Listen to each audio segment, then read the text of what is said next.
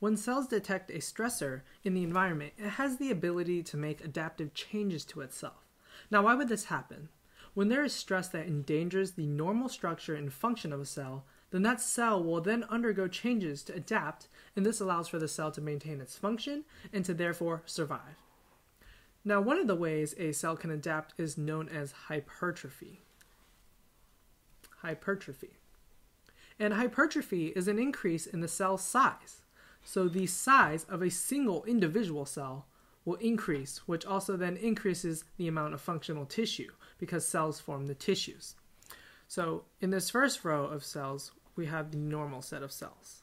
And then we have this nucleus in blue here. And if they undergo hypertrophy, then each individual cell will become enlarged. And the number of cells will stay the same, but we will now have bigger cells.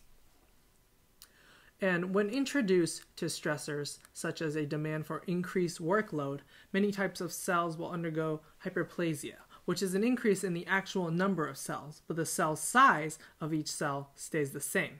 However, some cells, such as the cardiac muscle cells, cannot undergo mitosis to form more cells, which is hyperplasia, but they still have to adapt in order to meet this new demand for an increase in workload. So how does the cell do it?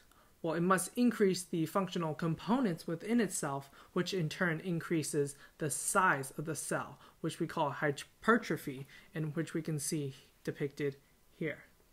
So hypertrophy is an increase in the size of the cell to achieve the same function if given increased work.